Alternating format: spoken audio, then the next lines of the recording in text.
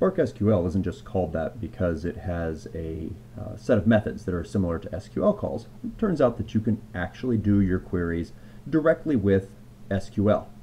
So we previously did our work using methods like filter, which we could have called where instead to be more SQL-like. We did joins, we did selects. I actually made a change here. I used an as because there's an operator on column that allows you to rename columns, which is shorter than with column renamed if you happen to be using it in the context of a select. Group by. There were things that are kind of SQL-like, but it turns out you can actually directly do SQL. And so what I'm going to do is insert into here just a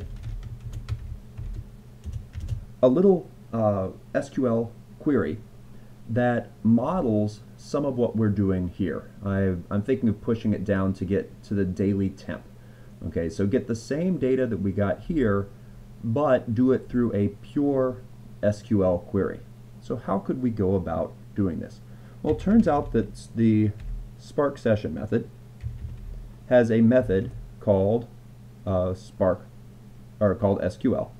And into this we can just type whatever text we want. And this is actually a wonderful place for Scala's raw strings. So the triple quote string, the nice thing about this is you can type whatever you want into here, so we can put in quotes easily.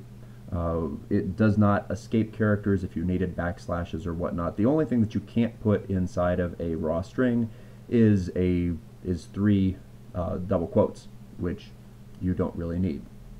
So just to illustrate this,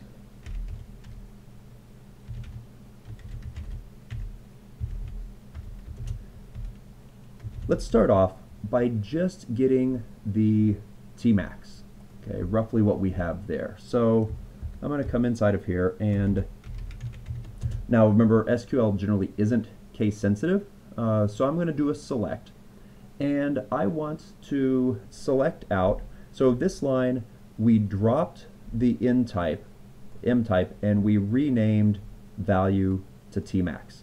So I want to do a select of, I want to keep our SID, I want to keep the date.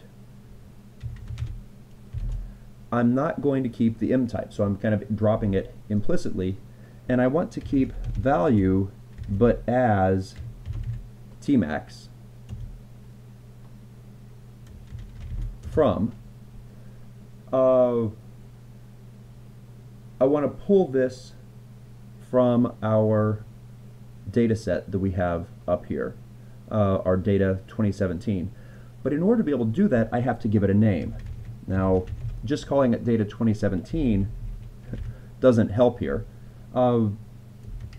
because the SQL part of Spark doesn't know that name. That's just a Scala variable.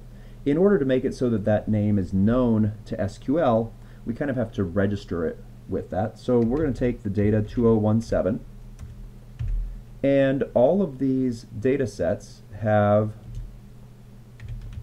methods that start with create. They can basically associate names globally or locally, and they have the option of replacing. I'm going to go with the create or replace a temp view. We don't need this to be global. And the create or replace means that if there's something already with that name, it will simply get replaced and it won't crash on us. Okay, so I'm selecting the station ID, the date, and value renamed as Tmax from this data set where what? Where the measurement type was equal to Tmax. And I'm going to go ahead and just, so that we don't have to wait through it, comment out all of that. We'll see if I have to add limits on this.